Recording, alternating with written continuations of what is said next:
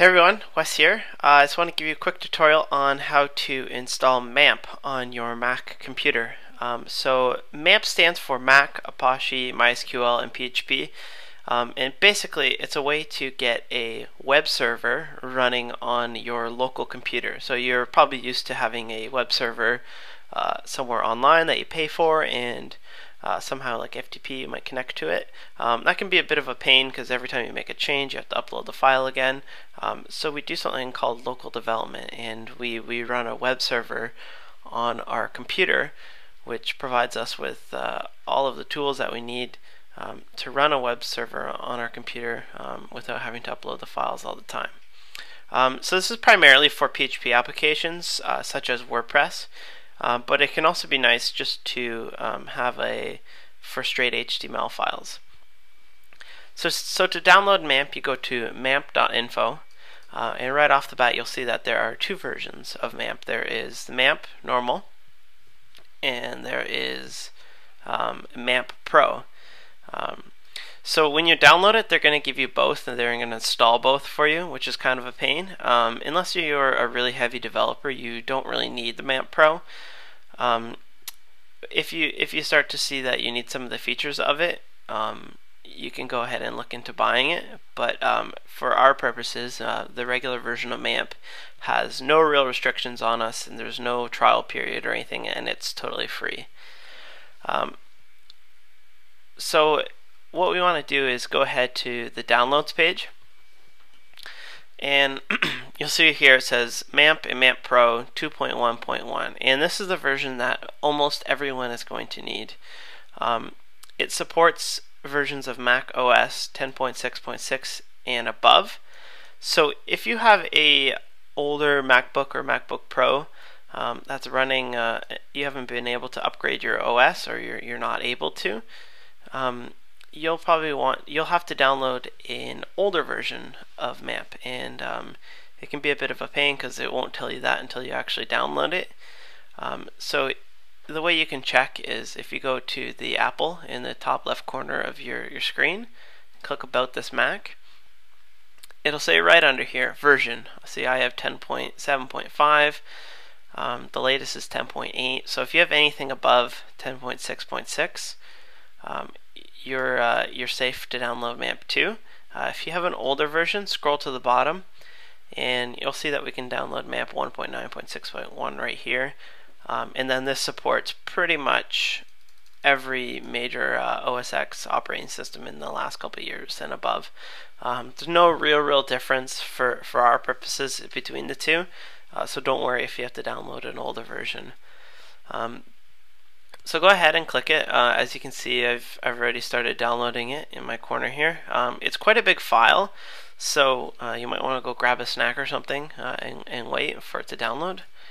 I've already downloaded it previous to the screencast, so I'm just going to go ahead and quit it. So when it's done downloading, you can unzip it and there will be an installer file. Just like any other installation process of any application, you can just go ahead and open it up and install it.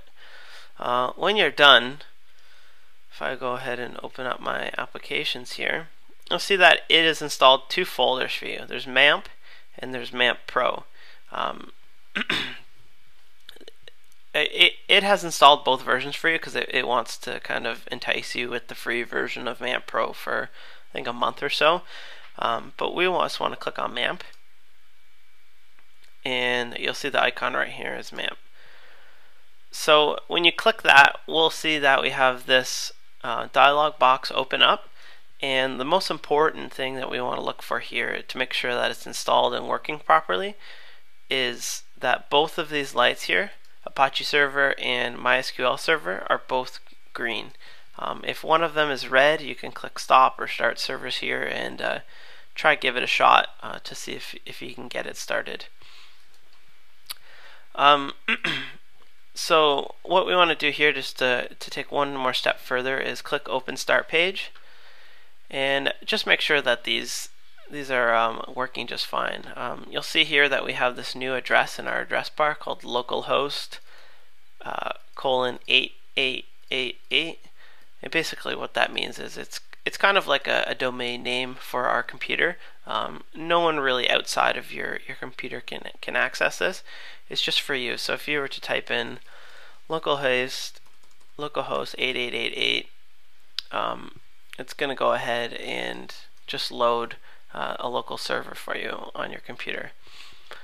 So this is the home page. You want to also click PHP MyAdmin and just make sure that after a couple seconds that this page loads for you. See, mine's loading just fine, so I'm in good shape.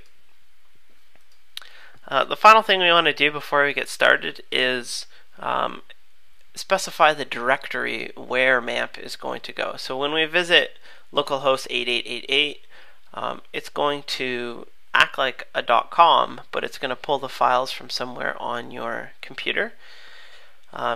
And where those files comes from is totally up to you. So if we click on the MAMP icon once more,